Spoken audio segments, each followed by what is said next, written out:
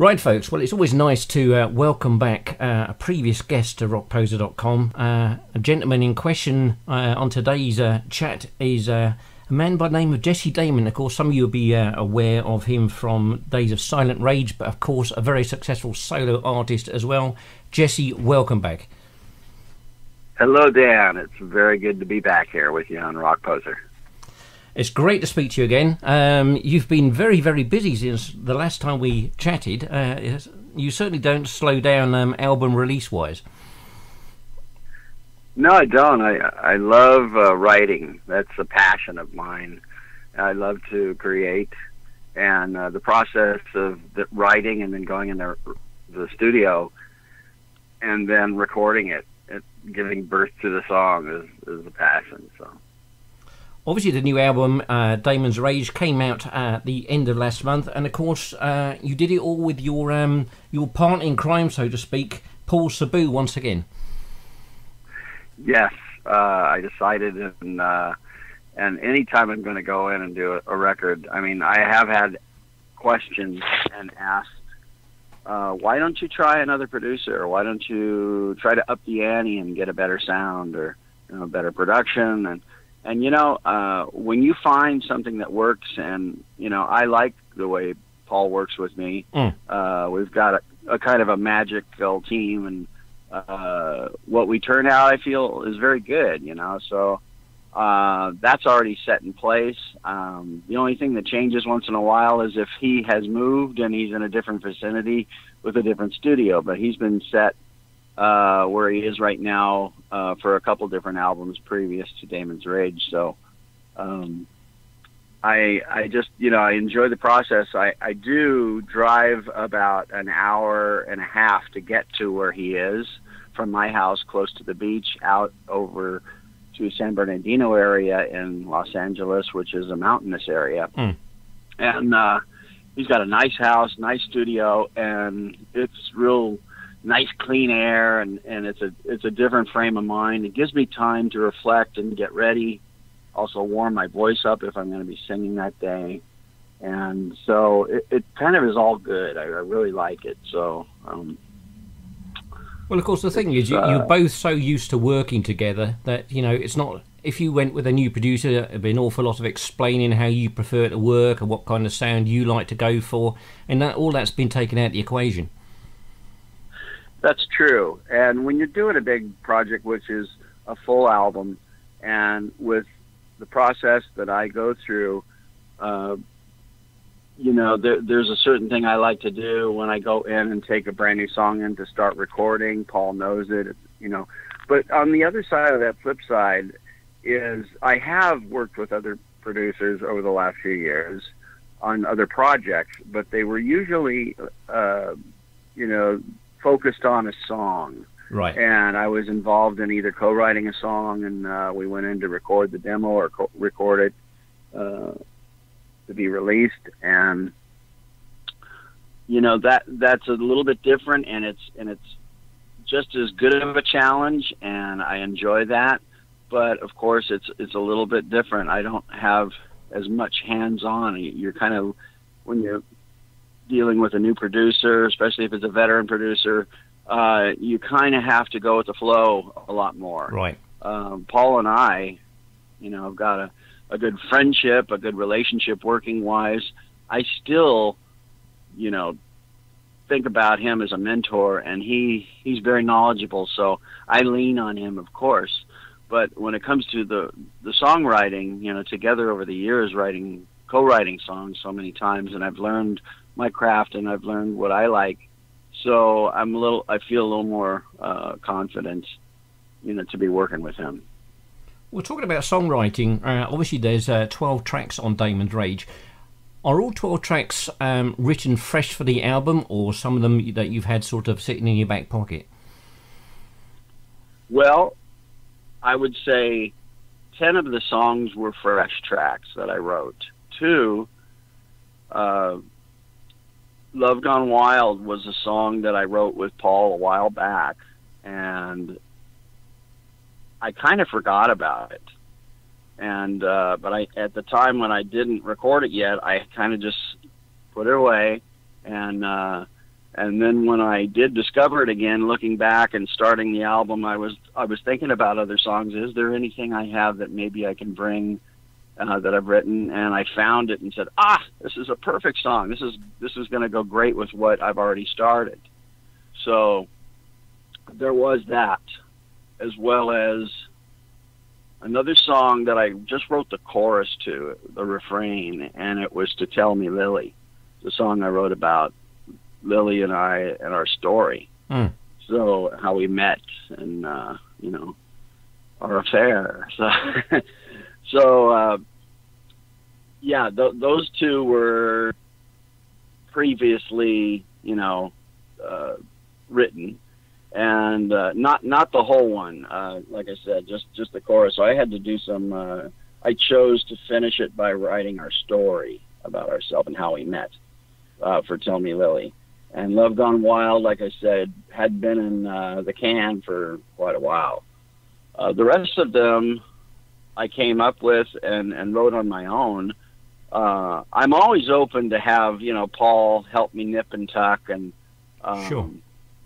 You know, and what he did with Wildest Dreams is we recorded the whole thing, and after sitting with it a little while, he came up with a chant through it, and I loved it. And I thought, there's another element. It's almost a second. What do you call it? A round. You need kind of a round. Gotcha. So that I'm saying and singing the line, "Reach my wildest dreams," and then we're both doing this big chant. So it really worked out nice. It first was a backup part that was kind of sunk in the mix, and I said, no, let's bring that thing up and make it prominent. It sounds too good. So I was going to say, when I first heard Love Gone Wild, it struck me as a track which is so instantly recognisable as your good self. It could fit on any of the solo albums, really. I thank you for that. Yeah, I agree with that. And although it is a little bit more thrusting and a little more heavier, it's got an attack to it. And in that respect, I think how I was writing some of this material, I was getting aggressive, wanting to write something a little heavier. It was just turning out that way. The last couple of years, I've been hanging out with a lot of metal artists and jamming with them at the NAMM show, different events, being asked and called to come up and sing songs and play. And some of them want me to do some of my Silent Rage material or my solo material or some covers. And with that, I've been, you know, I got into that kind of mold of it was fun to do that. And so there's always going to be an element of melodicness with my writing. Of course. But I can turn on the, you know, a little bit more aggressive side to me. And I thought it was needed. I think, you know, people miss that. Everybody's always asking about Silent Rage. When are we going to do something again? So I wanted to give the fans something that they knew I had been in the past, which is, you know, a hard rocker. And so that's what I did. Speaking of different styles, etc., I've got to ask you while I've got you on the line about Southern Highway, because those of you who are not familiar with the album, obviously it's another side to you, a more bluesy side. I absolutely adore that album. Oh, thank you very much. Well, that was a love of mine to go ahead. I had been I put a band together called Electric Caravan back in 2009. And from those jams spawned me to start writing. And we put a band together. A friend of mine, Paul Cassidy, and I, you know, put this band together and started to go out. And we picked a lot of classic, you know, blues songs, blues rock songs as far as covers to start with. And then, like I said, I started to songwrite for us. And we kind of became a showcase band then with only a few.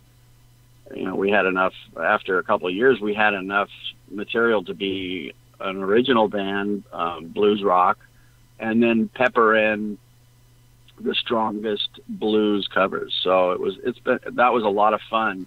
And from that, I thought I should put out this album, you know, and it already has the sound and stylistic sound that I am is a regular Jesse Damon album, but it's got that, you know, that flair and that right turn, sounding Southern and sounding a bit Southern rock. So, I mean, I can remember talking to you, cool, must be some years ago when you were first mulling about starting Electric Caravan. I remember at the time thinking, you know, this should be interesting, and I've got to say, it doesn't disappoint.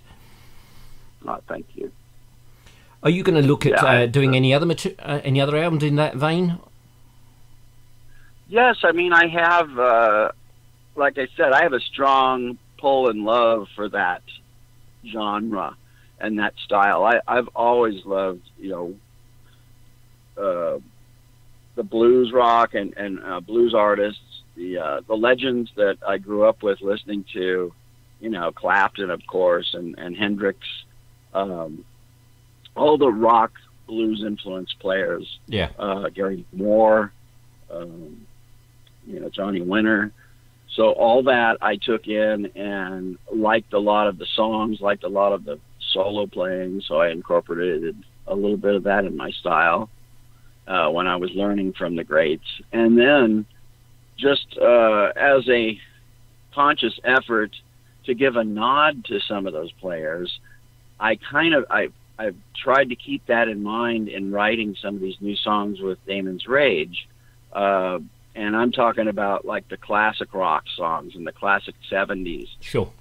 From Ted Nugent and Deep Purple and, of course, Zeppelin and, you know, any of that feel. I've always been a big blues rock singer, you know, fan as far as, you know, Plant and Coverdale, Paul Rogers, you know, guys like that. There's a certain heart and a certain intensity, and you know, they grab you with the way they sing. So that's something that I always try to incorporate within my own music. So that was kind of a nod I was given to some of those players, keeping them in mind and trying to channel a little of them into Damon's Rage. If we talk about obviously you playing live, you know, I brought this up on quite a few interviews, and funny enough, I was on the Monster Rock cruise a few weeks ago and talking to a lot of American music fans, and they were sort of shaking their heads and sort of saying that the live music scene in America is just really suffering at the moment. People just don't seem to be interested in going out and seeing original live music. I don't know, how do you find it in your sort of area? It has slowed down, and although there are bands that are still playing out and they don't draw as much as they used to, you know, here and there you get a good billing and you get a good concert coming in the big venues. Clubs, you know, have changed so much because of the generational change, you know, and what their abilities are and what they grew up listening to. So it's not the same style and genre as, you know, hard rock, melodic rock, blues rock. It's a little more contemporary in sounding. Some of it is good, and I enjoy some, but I'm always, when I go out, I search for kind of the classics who are out there. And there's a theater in Beverly Hills that I go to quite often called the Saban Theater, and it caters and plays to all classic bands. I just went and saw, you know, so many different great rock bands. I saw Styx there earlier this year. A couple of years back, Whitesnake played there. You know, just so many great bands that you want to, you know, still have playing out live and playing around the area in LA. And so it's a sad thing to hear, you know, but if an artist gets an opportunity and wants to travel or you know, it's still possible for them to come and play. I would rather play at festivals than do club tours because you can reach many more people and fans, people that, you know, they see you in one performance, so many more. I'm working on landing some fests this year, hopefully in Europe. And talking with some people right now. I have been in negotiations for some dates here locally in LA and the stateside. So, yes, I want to perform live, and try to bring Damon's Rage out to people. The bigger the city, the more the competition of different genres, from hip hop, rap, country, blues. It's all a battle, for some of the same people to come to your shows. It's a melting pot in Los Angeles, and it's just crazy.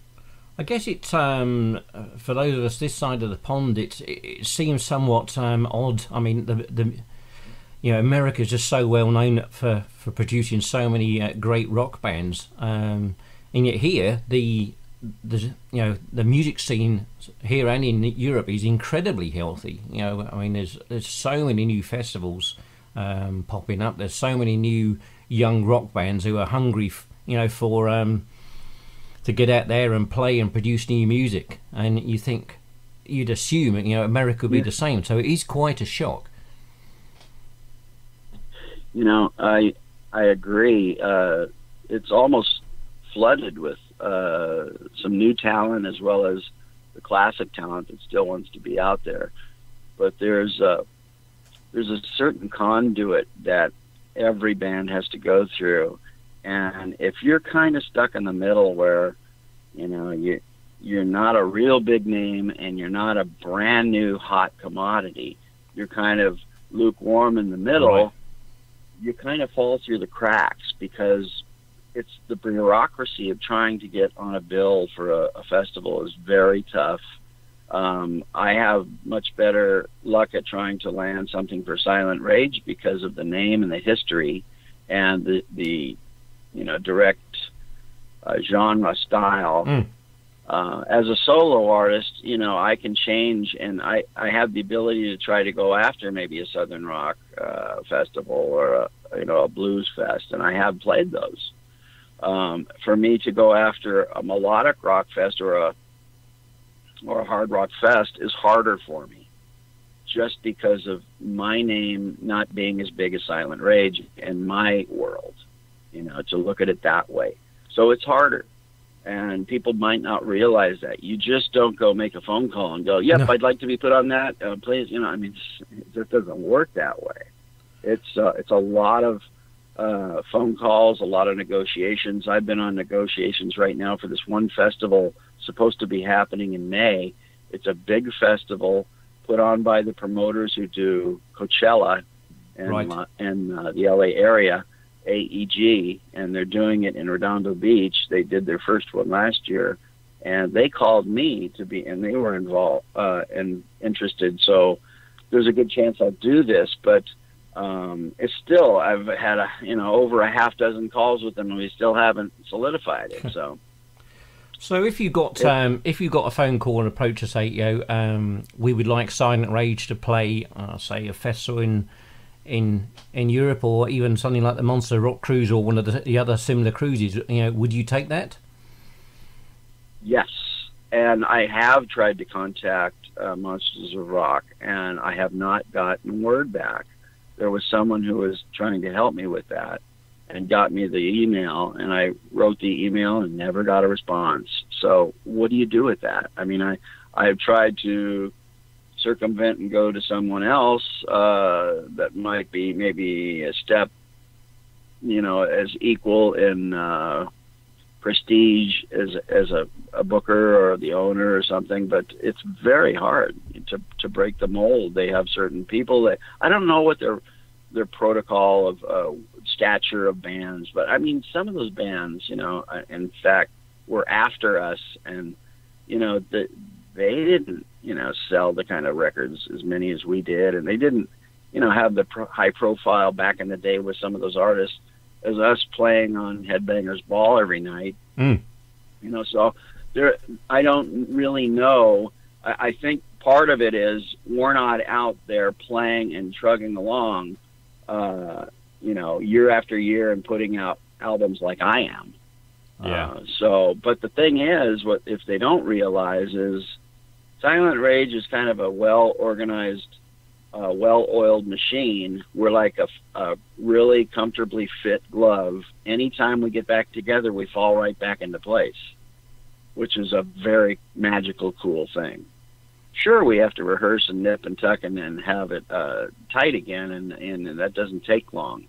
But, you know, the friendship and the passion, and, you know, we're like brothers, so I'd say the thing that's gotten in the way is life itself, you know, moving on and doing other passions, having other responsibilities, things like that. So certainly from I would have to say that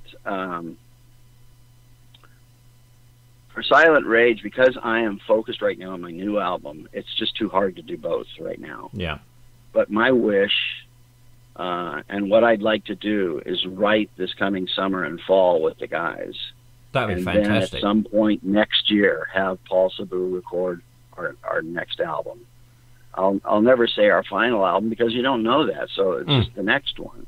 And I know a lot of people want one because you know, we need to get back into having the real high quality, and I think it kind of suffered a little bit the last. There's too many too many distractions. Recording that last 4-letter word album. So this time, make sure with Paul everything would not be released that wasn't quality. Not to jab at anybody specifically, but it's just, you know, I know Paul's standard, and that's what we need to have. That's why I go to him and work with him. So. Well, if I can make that happen, I think a lot of Silent Rage fans will be happy, including moi. Yeah, including me, yeah. What I was going to say is, I mean, certainly for getting on the Monster Rock cruise, fan power certainly helps. When you look at, I don't know if you're aware of Swedish band Heat, the Monster Rock were absolutely pestered to hell to have that band on the boat. They got them on the boat. A lot of people certainly who were a lot of fans were on the boat had never heard of them, but they absolutely blew them away, and they're now suddenly everybody's like shouting, "We want them back!" But that was absolute fan power nagging Larry to get them on the boat. Yeah, I hear that, and you know, it's probably a thing where, you know, Heat is really a band that tours and is out there and doing it a lot, and has a considerable amount of ready and willing fans to jump and help. Whereas, you know, if you're not on top of it and you're not working it, you know, that's maybe the falter of us, and not being able to land some of these things. We've almost been a pick and choose, and you know, we fit it in when we're ready to do it. We open up the door and come in and we do it and have a great time and do the best job, you know. But like I said, there's been distractions in all our lives of Silent Rage guys. You know, life happens. You have kids and raise kids. You have other offers and possibilities. So, yeah, it's. Well, I think if you announce to Silent Rage fans that you're going to work on a new album, etc., I think there will certainly be quite an amount of excitement. I think which will build up to the release. So I'm going to keep my fingers crossed for it. Hey, you know how much I'm a fan of the band anyway. So. Well, Jesse, it's been an absolute treat talking to you as always. I'm always excited when you release new music because you've not disappointed me yet. So we're on a good track record with that. I wish you all the luck with Damon's Rage going forward, and I'm just going to keep my fingers crossed that whether it's with Damon as a solo artist or with Silent Rage or as both, that you manage to get yourself on a festival over this side of the pond, because that would be absolutely awesome. Thank you very much. I appreciate you having me on today, and a big thanks to all my fans who've supported me. I owe all my deepest gratitude to y'all, and I do it all for you. Jesse, thanks ever so much indeed. You take care. All right. Thanks, Dan.